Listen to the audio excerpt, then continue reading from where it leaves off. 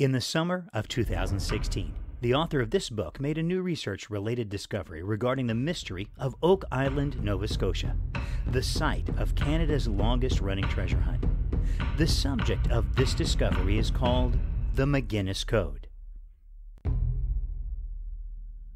Before we get to the McGinnis Code, we must first come to a general understanding of Oak Island and its ongoing treasure hunt. Oak Island is located off the southeastern shore of Nova Scotia in a place called Mahone Bay. Back in 1795, a local settler named Daniel McGinnis discovered a depression in a clearing in the forest on the eastern end of the island. Knowing well that Mahone Bay, in the 16th and 17th centuries, was a frequent haunt of pirates, McGinnis suspected he had stumbled upon an unclaimed hoard of buried pirate loot. He was particularly intrigued by the notion that he might have discovered the long-lost treasure of pirate Captain William Kidd, popularly rumored to have been buried on the Acadian coast on an island covered in oaks. Daniel McGinnis quickly enlisted the help of two friends, John Smith and Anthony Vaughan. Together, the three men, equipped with picks and shovels, began digging. What they discovered underground convinced them that something of great value was buried deep beneath the surface. In 1804, the shaft, known today as the Money Pit, was sunk to a depth of 90 feet. In it, treasure hunters uncovered 9 layers of oak logs placed at regular 10-foot intervals. Some of these platforms were covered by layers of charcoal, clay putty, beach stones, and coconut fiber. At the 90-foot level, treasure hunters uncovered something very strange. It was another platform of oak logs in which was set a large rectangular olive-colored stone slab. When the treasure hunters pried the stone loose, they discovered that its underside was inscribed with strange markings. Although none of them could decipher the markings, the stone's existence convinced them that the elusive treasure was close at hand. With renewed vigor, the treasure hunters tore out the oak platform, only to find more dirt beneath. Undeterred, they carried on for some time, digging down several more feet. So great was their enthusiasm that they failed to notice that the earth beneath them was becoming increasingly damp. By the time the treasure hunters uncovered the 90-foot stone, it was getting dark. After digging several feet below it, they decided to call it a day, certain that a treasure awaited them in the morning. Before exiting the money pit, they probed the earth below with an iron rod, as was their end-of-the-day custom, and struck a hard, impenetrable object at a depth of 98 feet. Some of the treasure hunters believed another oak platform awaited them. Others believed they were mere feet from uncovering a treasure chest. All of them settled down for a restless sleep. Early the following morning, the treasure hunters grabbed their gear and headed for the money pit, only to find it filled to the 30-foot level with seawater. Undaunted, they set to bailing the pit with buckets, but to no avail. No matter how much water they bailed from the money pit, the water's surface remained more or less at the 30-foot level. Half a century later, treasure hunters learned that the money pit was connected to nearby Smith's Cove by a 500-foot-long underground flood tunnel, a booby trap constructed by the original money pit builders. The drains at Smith Cove, which fed this flood tunnel, were covered by a thick filter of coconut fiber, eelgrass, and carefully placed beach stones, which prevented the flood tunnel from being clogged with sand and vegetation. Ever since, a succession of treasure hunters have tried their hands at conquering the flood tunnel, risking social condemnation, financial ruin, and even their very lives in an effort to get to the bottom of the Oak Island mystery. As of October 2016, none have succeeded. Nevertheless, various treasure hunters over the years have made a number of tantalizing discoveries on the island and the surrounding area. Researchers and historians have studied these items and artifacts in the hope of answering the following questions. What exactly is buried on Oak Island? Where is it buried? When was it buried? Who buried it? And why did those who buried it go to such lengths to keep it hidden? To date, no one truly knows the answers to these questions, although theories abound.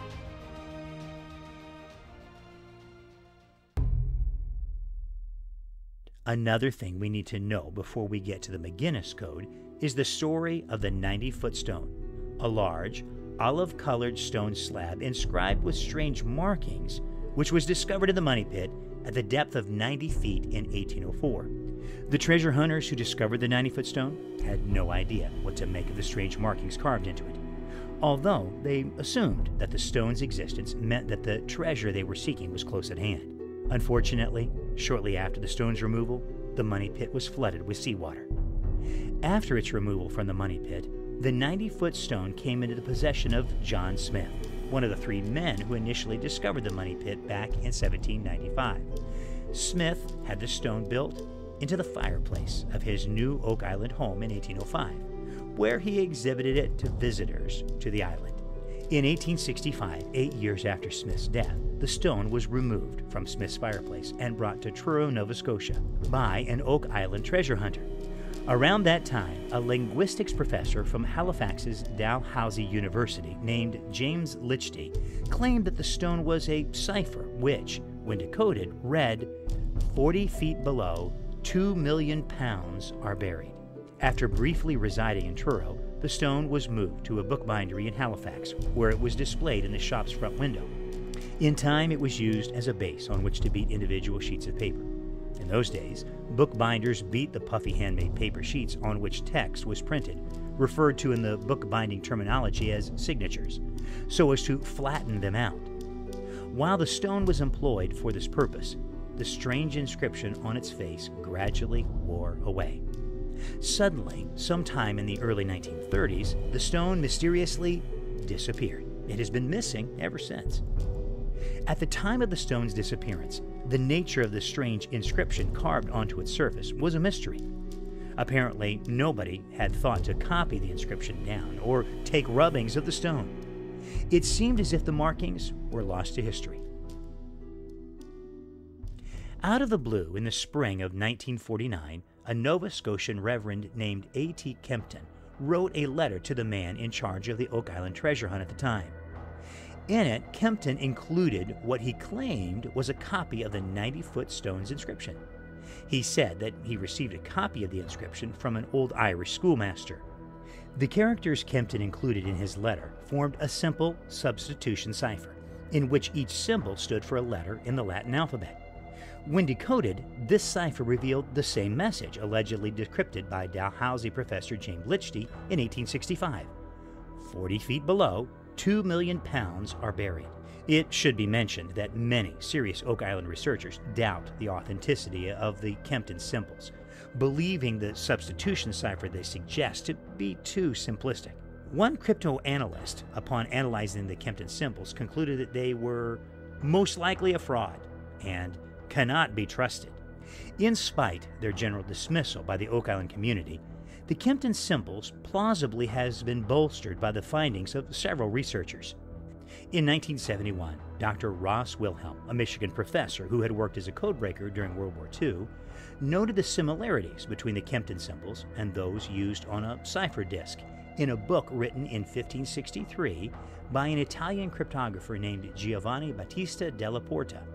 Using della Porta's method, Dr. Wilhelm created his own cipher disk with both the Kempton symbols and the 16th century Spanish alphabet.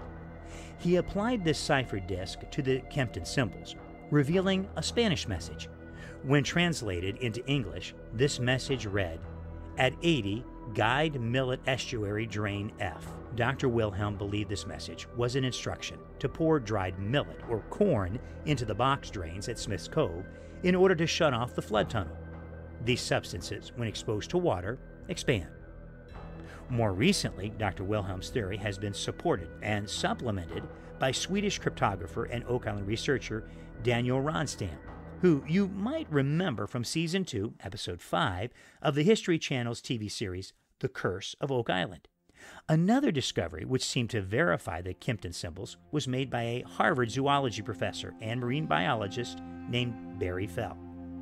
In 1980, Dr. Fell, a scientist with a flair for ancient languages, published his book Saga America, a sequel to his 1976 book America BC, in which he controversially proposed that ancient Old World peoples regularly made voyages to the New World. long before Christopher Columbus's discovery of the Caribbean in 1492.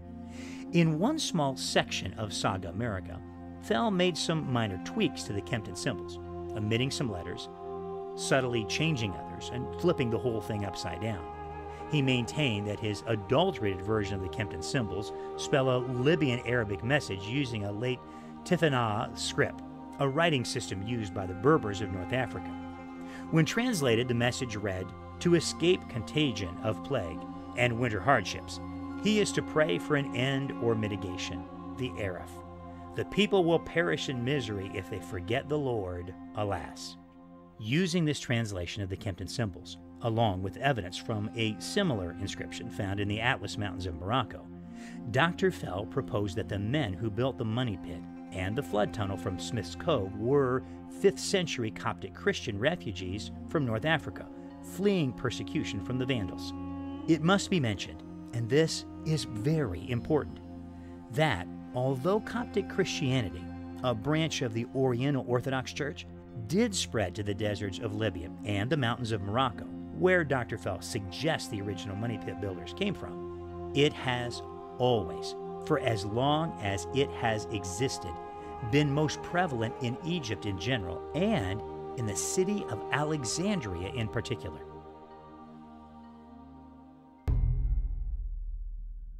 On May 1st, 2016, a writer named Karen Margiano published a book entitled Oak Island Connection: Go Back Over 200 Years to the Mysterious Beginning. In it, she recounts the stories of her mother, Jean, and her aunts Joan and Joyce, 3 sisters who are the direct descendants of Daniel McGinnis, the man who discovered the money pit in 1795. You might remember these McGinnis sisters from Season 3, Episode 13 of the History Channel series The Curse of Oak Island, in which they presented the current Oak Island treasure hunters with a small, hand-hammered gold cross, a McGinnis family heirloom, and regaled them with an old McGinnis family legend. According to the legend, Daniel McGinnis, John Smith, and Anthony Vaughan discovered 3 treasure chests in the money pit in 1795. Each man, upon swearing each other to secrecy, kept a treasure chest for himself and his family. One particular item from the chest Daniel McGinnis claimed, the small gold cross, was handed down from father to son throughout the generations. The McGinnis sisters' late brother Jim was the last male of the McGinnis line to inherit it. Karen Margiano, in her book, paints a fascinating picture of a McGinnis family characterized by a 2-century-long legacy of treasure hunting, suggesting that the descendants of Daniel McGinnis never gave up on the Oak Island mystery.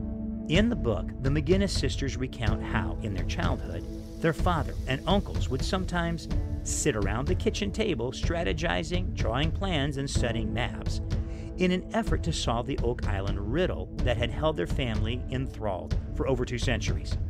Joan McGinnis, in particular, relates how her late uncle George McGinnis, while suffering from dementia, showed her a scrap of paper bearing a strange inscription which he claimed the McGinnis family had kept hidden behind a stone wall of Daniel McGinnis's cabin on Oak Island. He said, "The more you discover on Oak Island, the more you will need to find the rest of the pieces of paper. I do not know where the inscription was copied from and have no idea what the symbols mean." When considered in the context of the McGinnis family legend, one wonders whether or not it is possible this scrap of paper came from the treasure chest Daniel McGinnis claimed for himself and his family in 1795. The hand-drawn copy of this scrap of paper, which Karen Margiano presented in her book, appears to be some sort of code, a McGinnis code. Upon close inspection, it is evident that many of the McGinnis code symbols are the same as the Kempton symbols, allegedly inscribed on Oak Island's 90-foot stone. When the simple substitution solution from the Kempton symbols is applied to the McGinnis code, and when the remaining characters are solved, a French message begins to emerge. This message appears to be nothing less than a set of instructions guiding treasure hunters around the flood tunnel to the Oak Island treasure. The first part of the message warns treasure hunters not to unearth the platform of oak logs beneath the 90-foot stone so as to not trigger the flood tunnel. The rest of the message advises treasure hunters to tunnel away from the money pit at the 90-foot level towards some sort of chamber, perhaps toward a treasure vault. One particular section of the message is very confusing. When translated to English, it reads, "On an island 5 lighthouses distance." It almost seems as if the code is suggesting the importance of an island 5 lighthouses away from Oak Island, as if a lighthouse is some sort of unit of measurement. Intriguingly, a 2008 study published in the DIO International Journal of Scientific History posted that the sailors of ancient Ptolemaic Egypt did have a unit of measurement which might justifiably be termed a lighthouse. The Ptolemaic kingdom was an ancient Greek kingdom based in Egypt which could trace its origins back to the famous Macedonian Greek conqueror Alexander the Great. In around 280 BC, the Ptolemaic Egyptians built a 450-foot lighthouse in their capital city of Alexandria.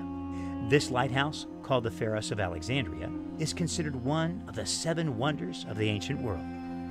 Ptolemaic mariners sailing to the port of Alexandria from the Mediterranean Sea were unable to see the tip of the Great Lighthouse until they were about 21 nautical miles, or 38.892 kilometers away from shore. This distance, of which the Ptolemaic Egyptians were aware, could quite justifiably be called a lighthouse. This potential connection between the McGinnis Code and Ptolemaic Egypt is particularly intriguing when considered in conjunction with Barry Fell's theory. Remember, Dr. Fell believed that the men who built the money pit were Coptic Christian refugees from North Africa. The capital of the Coptic Church is Alexandria. The capital of Ptolemaic Egypt was Alexandria. And the validity of both the McGinnis Code and Dr. Fell's translation of the 90-foot stone hinge upon the validity of the Kempton symbols. If the lighthouse used by the ancient Ptolemaic sailors is the unit of measurement referred to in the McGinnis Code, then it appears that the code is suggesting the importance of an island located 194.46 kilometers away from it. 5 lighthouses equal 194.46 kilometers. If you draw a circle around Oak Island with a radius of 194.46 kilometers, the edge of the circle touches only one island, Grand Manan Island, located in between Nova Scotia and New Brunswick in the Bay of Fundy. Now, this is where it really gets weird. There is a particular stretch of beach on the western shore of Grand Manan Island called Money Cove. According to the local legend, Money Cove is where pirate captain William Kidd buried his fabled treasure. The same treasure Daniel McGinnis, John Smith, and Anthony Vaughan believed they had stumbled upon when they first discovered the money pit in 1795. To read more about the McGinnis Code and its connection to the Oak Island mystery, check out Oak Island, an ebook which you will find on the website mysteriesofcanada.com.